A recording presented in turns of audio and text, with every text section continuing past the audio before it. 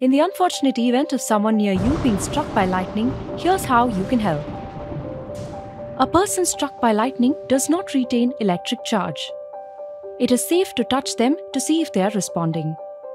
Check if the person is breathing. If not, try mouth-to-mouth resuscitation. Severe lightning injury generally results in cardiac arrest. If the person is unresponsive, check for their pulse.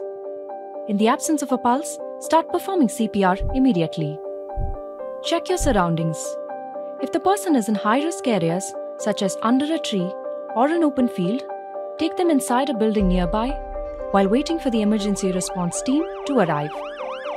If the ground is wet and cold, try placing a protective layer underneath the victim. This could help raise abnormally low body temperature.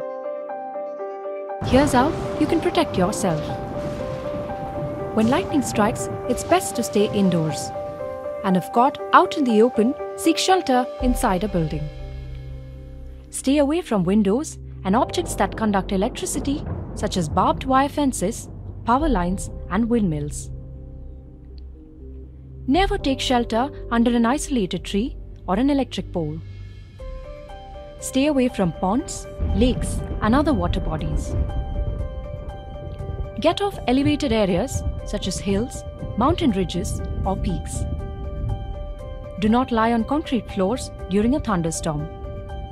Also, avoid leaning on a concrete wall. Lightning can travel through metal wires or bars in concrete walls or flooring.